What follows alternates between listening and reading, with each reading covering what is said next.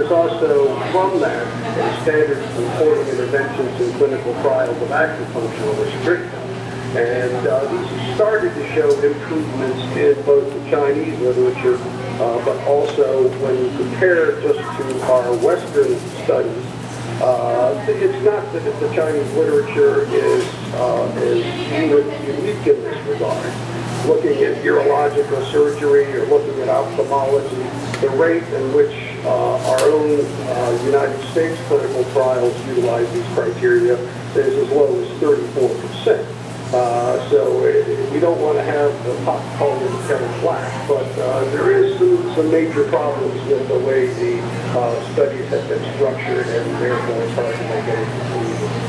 And that was my follow-on question. Did you come to any personal conclusions about why you would have so much literature saying, hey, this is 90% effective, when clearly folks are definitely still suffering from and dying from hepatitis, right? Which, of course, is perhaps not so much of an acupuncture problem, but why then would, in your opinion, why then would studies be coming out this way? Is that just a question of the methodology that's being applied? Is there any other possible explanation for that, or is it just pretty much point toward low quality study? Well, there are critical pieces that the consort and the stricta criteria talk about on how you have a legitimate clinical trial, such as randomization. How do you randomize things? What are the dropout rates? Are the observers or the scorers of the clinical effect blinded? Is there any follow-up with the participants? And almost all of these have been, until the last 4 or 5 years as the studies have started to improve, although they're absent from the printed report.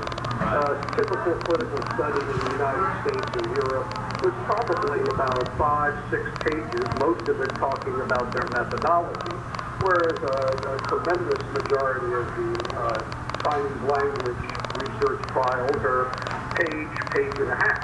And so it's really difficult to see what they did, much less judge whether or not it was a good trial. It's just not reported, so it's hard to take the results with a positive outlook.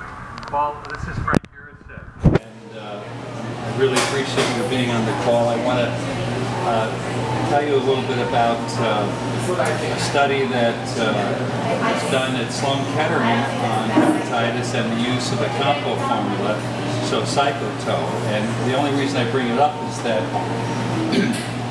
it was a similar condition. It was researched in a Western country, in the United States, and it was based on Japanese medicine, which is used by 75% of the MDs in Japan. So there's light at the end of the tunnel here, and that's the beauty of being involved in the medicine that's used all over the world.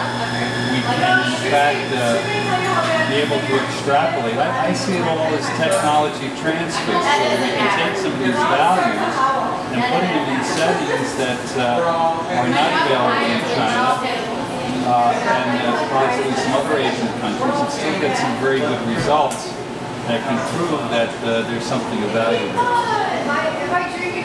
Well, I think that the number of clinical studies that have been done, especially in the past 5 years across the world, are indeed showing the underlying physiology of acupuncture as well as a very good clinical effect. I think the